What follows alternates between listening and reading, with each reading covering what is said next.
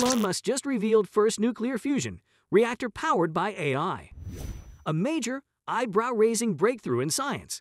Nuclear fusion, which used to be quite an unachievable project for years, has become possible.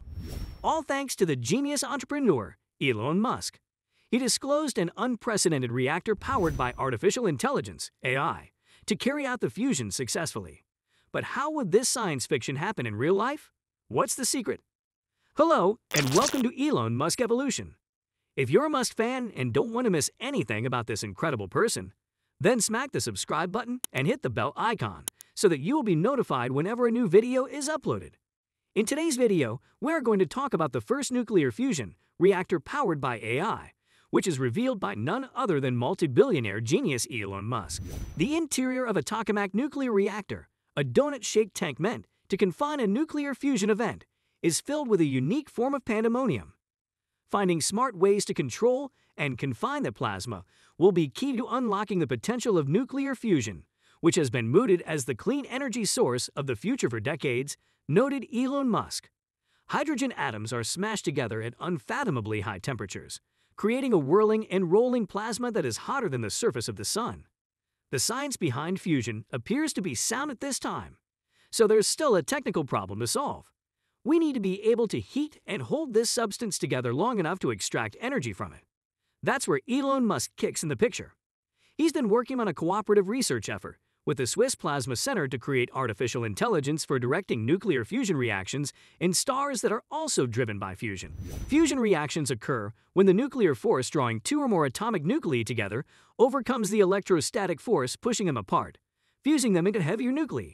The process is endothermic for nuclei heavier than iron-56, necessitating an energy input. The heavier nuclei, which have many more protons than iron, have a stronger repulsive force. The process is exothermic for nuclei lighter than iron-56, releasing energy when they fuse. Because hydrogen has just one proton in its nucleus, it needs the least amount of work to fuse and produces the highest net energy. According to Musk, hydrogen is also the easiest fuel to fully ionize because it only contains one electron. The strong force works only over short distances, up to 1 femtometer, or 1 proton or neutron's diameter, but the repulsive electrostatic force between nuclei acts over greater distances. The fuel atoms must be supplied with enough kinetic energy to approach each other closely enough for the strong force to overcome the electrostatic repulsion to initiate fusion. The Coulomb barrier is the amount of kinetic energy required to get the fuel atoms close enough together. This energy may be obtained by either speeding up atoms in a particle accelerator or heating them to extremely high temperatures. The electrons in an atom are taken away when it is heated over its ionization energy, leaving just the nucleus. Ionization is the name for this process, and an ion is a nucleus that results. As Musk explained, plasma is a heated cloud of ions and free electrons that were previously bound to them. Plasmas are electrically conductive and magnetically tunable because the charges are separated. This is used in many fusion devices to confine the particles while they are heated. The mere gravitational mass of hydrogen atoms is enough to bind them together, and they triumph against their foes. Instead, scientists on Earth employ huge magnetic coils to contain the nuclear fusion process, coaxing it into place and sculpting it like a potter molding clay on a wheel. To keep the plasma from reaching the vessel's sides, the coils must be carefully managed. This can damage the walls and cause the fusion reaction to stall down. The fusion process can't persist without magnetic confinement. Thus, there's minimal chance of an explosion. However, Elon Musk wants to tweak the plasma's arrangement and test out other forms to see if they can get more power or a cleaner plasma. It entails a significant amount of engineering and design effort. Traditional systems are computer-controlled and based on models and meticulous simulations, but they are complicated and not always optimal. Elon Musk has created an artificial intelligence capable of controlling plasma on its own.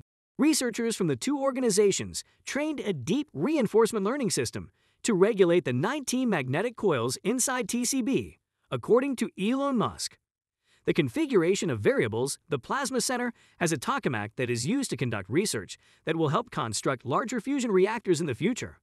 According to Tesla CEO Elon Musk, artificial intelligence, namely reinforcement learning, is particularly well adapted to the difficult issues presented by managing plasma in a tokamak. A neural network is a sort of setup that was first trained in a simulation to replicate the architecture of the human brain. It all began with monitoring how different settings on each of the 19 coils influenced the form of the plasma inside the vessel.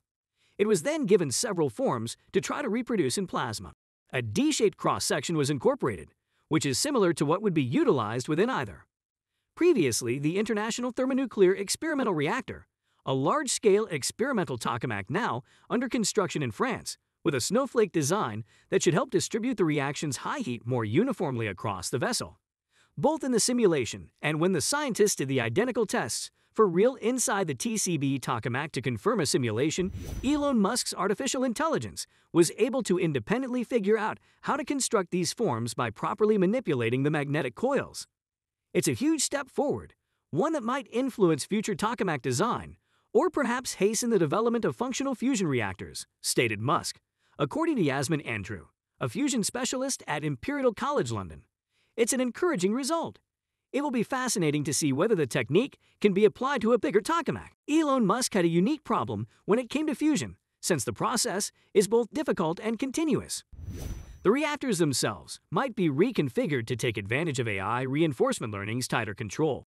The endeavor might allow researchers to push the boundaries and speed the lengthy road toward fusion power, Musk argues in the end, because we can take chances with this sort of control system.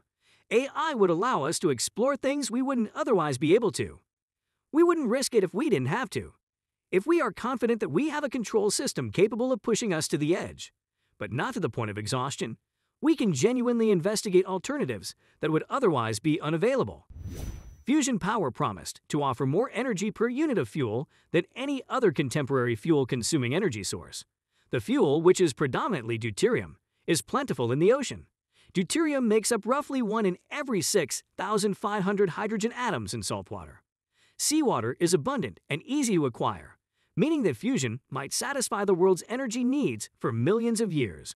As per Musk, the deuterium-tritium fuel cycle is intended to be used in first-generation fusion facilities. This will need the usage of lithium in the tritium breeding process. It's unclear how long global lithium supplies will be sufficient to meet this need, as well as the demands of the battery and metallurgical sectors. Second-generation plants are anticipated to progress to the more difficult deuterium-deuterium process. Although the deuterium-helium-3 interaction is intriguing, the light helium isotope is almost non-existent on Earth. It's predicted to be prevalent in the atmospheres of gas giant planets and exists in usable levels in the lunar regolith. According to Elon Musk, fusion energy might be utilized for deep space propulsion within the solar system, as well as interstellar space travel when solar energy is unavailable, such as via antimatter fusion hybrid engines. Okay, folks, that's it for today's video. If you're interested in watching more videos on Elon Musk, then what are you waiting for? Simply click the subscribe button and ring the bell icon because new videos are on the way.